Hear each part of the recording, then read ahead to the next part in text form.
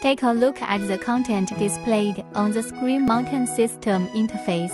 Cable types, generally 10 kV cable, chooses XP cable.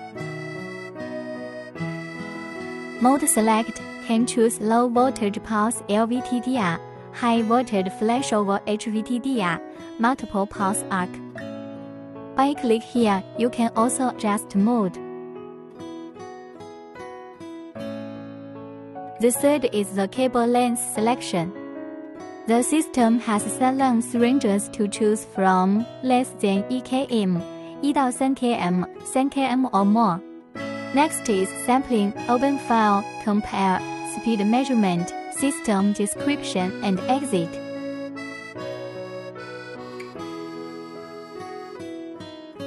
The connection of the low voltage pulse method is that one end of the sampling line is connected to the tester host.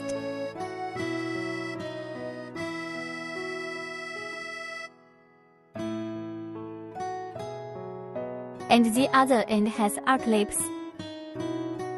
The red clip is connected to the cable core, and the black clip is connected to the end of the cable armor, or connect the core of another cable.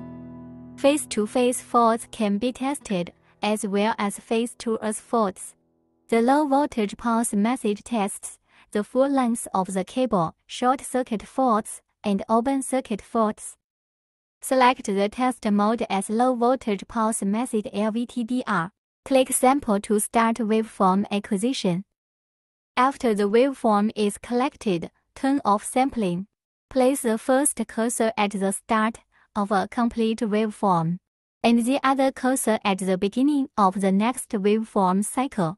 The distance measured in this way is the distance point of the open circuit fault. Above is a demonstration of a cable fault tester and a high voltage pulse generator. Thank you.